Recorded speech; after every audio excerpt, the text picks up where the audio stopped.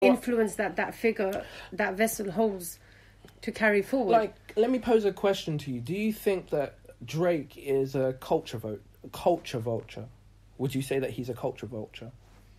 After seeing that SNL video that he, like this sketch that he did a couple of years ago, I would say, okay, when I say, because I've got, depending on what you, and actually, you know what, I've written a piece about culture vulture. Yeah. So what is your definition of a culture vulture? I mean, personally, in the topic of Drake, Yeah, for you, Drake is the culture. So, yeah, that's what I was going to say. So what the hell is he vulturing? Whatever on? he vultures on is going to be anything he takes on. Like, he, unfortunately, like, because he has been the number one streamed artist for the last couple of years now, like, and it doesn't seem like anyone's gonna knock him. Like, he can kind of, he's got to this level where he can basically, if he decides he wants to do a grime track, he's gonna do a grime track. It's not because he's culturally appropriating anything or vulturing or anything. Like, he can just do whatever he wants, like, or and also it's just more the thing, like, and I think maybe it's like more people will look into the genre of grime because he's now saying that I'm doing this grime track with this grime artist, or I'm working with, like, because he brought on like Georgia Smith on his album. Like the level. Do you know? He did. I had the levels. the level. Do you know what I mean? And it's the connections that he's made within the industry in the UK scene that's made, like, brought a bigger shadow or bigger light on the UK scene. Because over the last couple of years, I can only go from my personal opinion. Like, maybe about 5 years ago, I used to only mainly listen to US music, and that was only because I felt like they were actually saying something and doing something different. But now, like, the industry is kind of saturated, where, like, I listen to more, maybe a mixture of UK and US, because the UK scene has changed. It's less like this whole, like, grimy, just that, because, like, back in the day, that was all the UK scene mainly was. It's just grime and, like, not. So do you think, like, there's a phase coming, not to an end, that sounds silly, but, like, he's entering a new, he's actually about to launch something with something like an article like this? I reckon, and a man that's not been on the scene. I reckon he's about or is he coming across like, now I'm becoming more like a businessman? I think he's doing that anyway. He was doing it from the beginning, like that. I think that was always his plan. He was an actor, and then, like, he's then branched off into the music scene. And he's also gone back into the acting. He's done, like, producing and stuff like that. He's a creative person. He's a performer, I believe. So, like, and all right, I'll tell you why. Yeah, I asked you, like, what do you think about in terms of culture vulture? And actually, you nailed it, because in that SNL skit that I'm talking about, he actually, like, puts himself on in one of the scenes as, like, where's his, like, Jewishness, like, extra curly hair and whatnot. And he goes on about it, and then he does that entire video of basically acting like Oprah, like, you can have free tuition fee. And then you see, like, songs like Even Started From the Bottom, Now We're Here.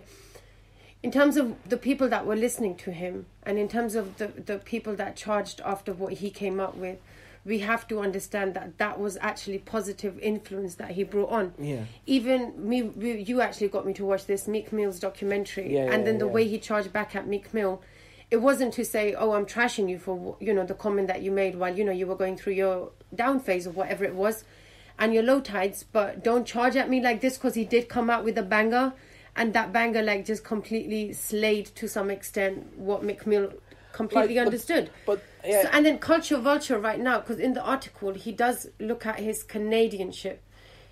Drake is Canada in terms of that music period, and Canada literally says we are Drake. And do you think that's culture vulture there? But to some extent, maybe just the but I agree with it. Maybe kind of the thought of that Canada is still kind of their queen, our queen is their queen, like, because Canada and Britain are so close in a sense, kind of connected. Maybe that kind of that link kind of strengthens things as well more. What does it strengthen? I don't know, the connection that he has, the reach. The reach he has, yeah. Inputs, I'm not going to lie, if these people do end up move towards things like grime industry, like, I think the reach is here. But I mean, like, for, like, no other US star has ever made that kind of reach over to the UK scene as Drake has.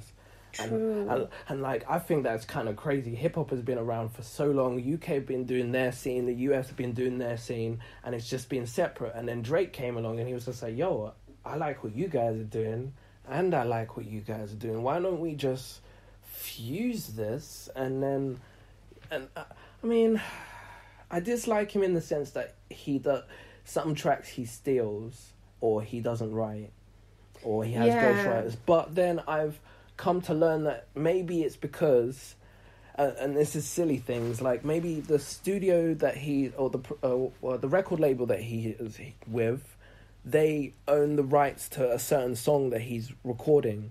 So because they own the rights to it, that means that he can then reuse that song because the record label that he's a part of owns this song. So now that's their song that he's now re-recording, and he can then re-record it as, I guess, whatever he wants. He can re-enable it. It's kind of like, I can't remember what it's called, but there's a certain term for this kind of repurposing kind of things. But I don't know, the one that really got me is where I listened to I Get Lonely Too by Drake, which is word for word fan mail by TLC, and I only clocked it when I was... It's not even in my head. I'm trying to remember.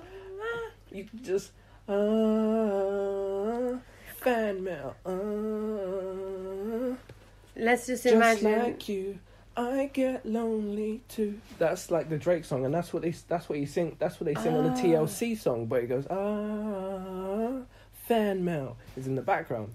But like I only clocked it because like I was doing DJing it and I was listening to the song. I was like, this song sounds hella familiar. So then I ripped up the original song and I played them, like, because basically I Get Lonely Too is literally just a slowed down version of Fan Mail. Fan Mail's a bit faster, upbeat a bit more. So I slowed down Fan Mail a bit and I played them next to each other, word for word, word for word. And I was just like, yo, like Drake has just literally... Was there any mention of it anywhere that it was... Oh, wow. No, the song is released as I Get Lonely Too by Drake, and people will listen to that song and think, oh, Drake wrote this. Yeah, that reminds me of that movie Yesterday.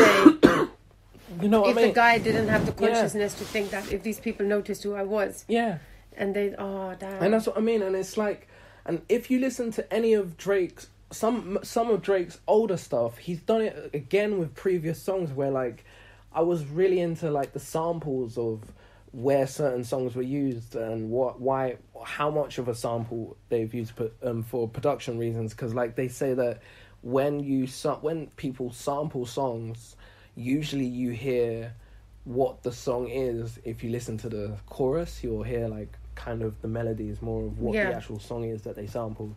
So like, or you just it's interesting, maybe they just sampled maybe just a drum from a certain song, or like maybe it's just a certain pattern. And I listened to one song by Drake, I can't remember what it was, but then I was listening to the original song, and I listened to and I was like, hang on, but that's what Drake says in his chorus, but this is word for word from... I got to listen to this with TLC, man, playing... And I was just like, what?